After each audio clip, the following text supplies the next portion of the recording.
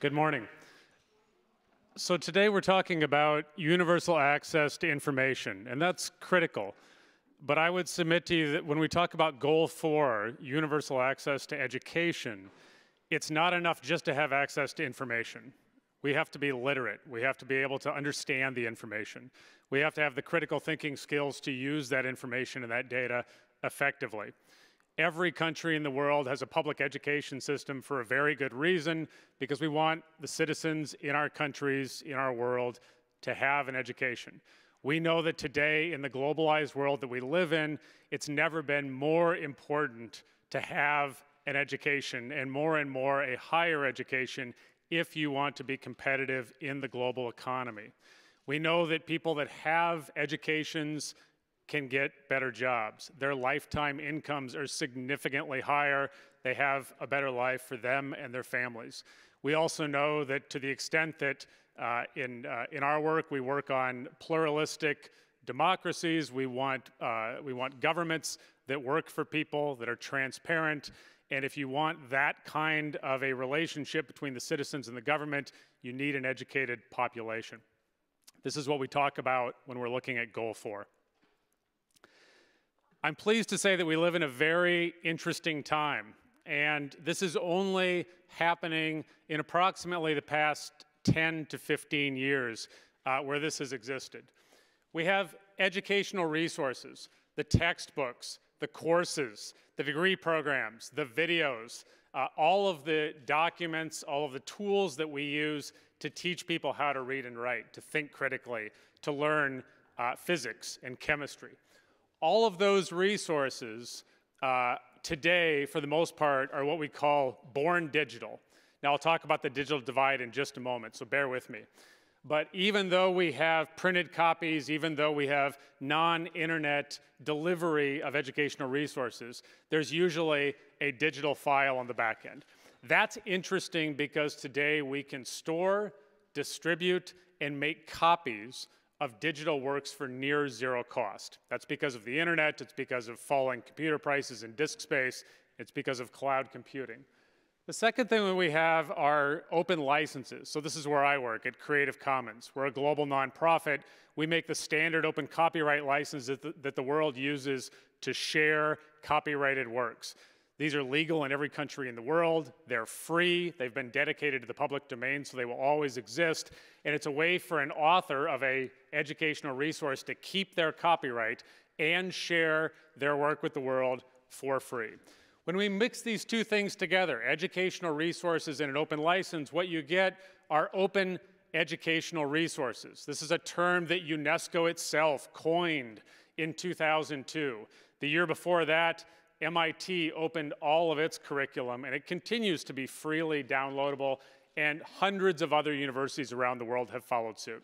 When we're talking about open educational resources, we're not talking about free MOOCs. Many of you have heard about MOOCs online, and MOOCs are a wonderful thing, but most of them are free but not open. When we're talking about things that are open, we mean that you may have free, unfettered access to them, and you've got the legal permissions to download them, modify them, translate them into a different language, change them for a local context to meet the needs of your learners, of your students. So open means something very different than free. Yes, sir. Yes, sir. And it's not enough just to talk about Sustainable Development Goal number 4. If we truly want to leverage the power of open educational resources, of course, we need SDG 9. We need the infrastructure, the ICT infrastructure, the internet, the 4 and 5G cell networks, or even 3G in some places.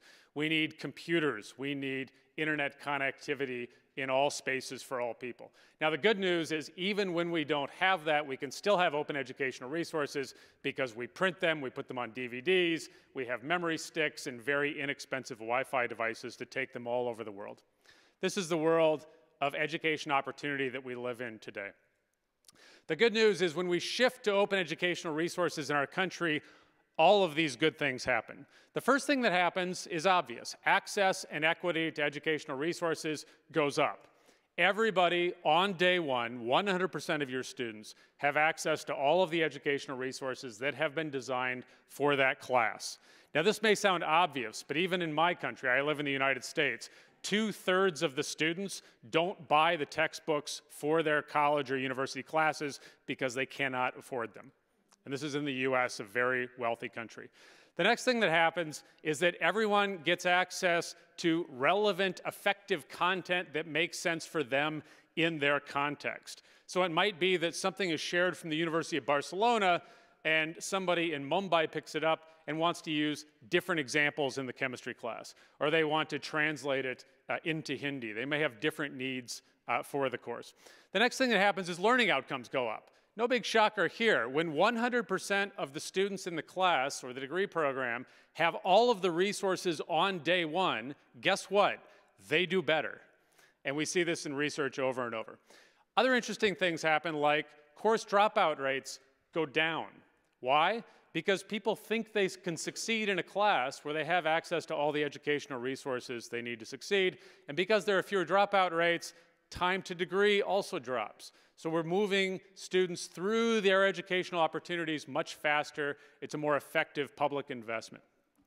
Now, that's all what I would call infrastructure that OER provides. What's even more interesting is once we have open educational resources in our learning environments, we can do things like students can become co-producers of knowledge. So we're talking about access to information. Students actually become generators, creators of information. They become citizen scientists.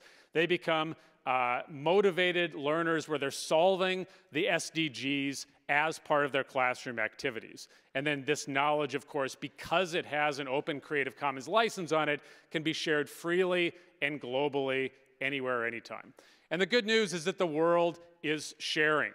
There are approximately 1.3 billion Creative Commons licensed works on the web now, everything from images to movies to government data sets to educational resources to museums, archives, etc.